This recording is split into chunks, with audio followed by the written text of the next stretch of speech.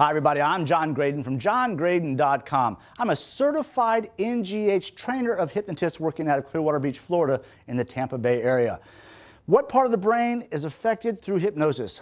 I'm just going to give my disclaimer right now. I'm not a scientist. I've not done scientific studies on brain mapping, but I've studied a lot of those studies and I have some information I think you'll find interesting. First, let's talk just a little bit about the process of hypnosis.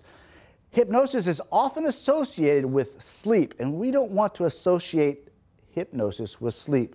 Associate hypnosis with trance.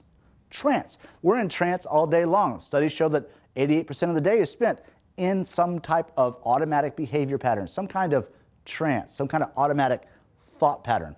So with hypnosis, what we're doing is we're bypassing the conscious mind, the analytical mind, and getting right to the subconscious mind. That's where all the power lies. So the definition of hypnosis is to bypass the conscious mind to speak directly to the subconscious mind, or as we say in hypnospeak, to bypass the critical factor, which is the filter between the two.